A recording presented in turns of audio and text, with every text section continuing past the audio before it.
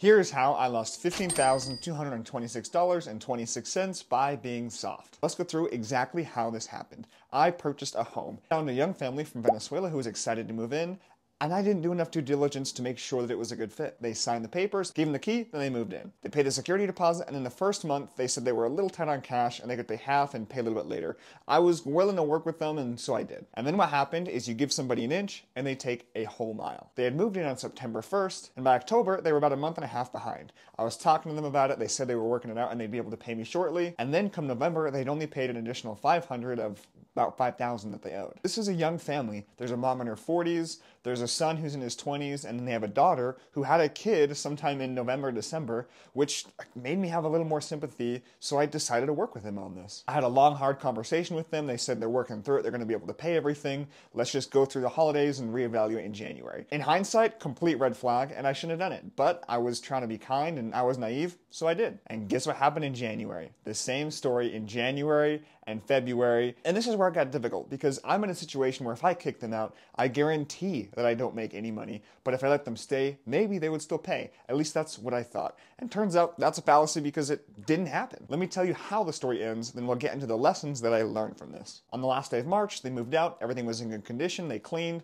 but they didn't pay any money. As they moved out, we made a payment plan, they signed it, and I have a video of them signing this agreement. I wanted to make it very possible for them to pay it back, so it was only $500 a month until the total was paid back, with zero interest unless they have a late fee. On May 1st, they said they were having a hard time getting work in California where they'd be able to pay me soon, so let's wait for the first payment until June 1st. Then June came, and guess what happened? They said they needed a few more days, and after that, they said that they're not going to be able to pay anything, and then since then, they've ghosted me. Now, I worked with them the entire time that they were living in the property. I reminded them often, and I was very clear that if this was not paid, I have no choice but to go to a small claims court to realize the loss or else it hurts me more. But what I didn't do is I wasn't direct and strong enough at the very beginning to both screen tenants and then to hold somebody accountable and allow them to live in my house for free for months. That is how I lost $15,226.26 by not holding people accountable. Here's the lessons that I learned from that. 1, do your due diligence with anything. With work, with a job you want to get, with a home you want to purchase, with clothes you want to buy. Just make sure it's what you expect and the expectations are clear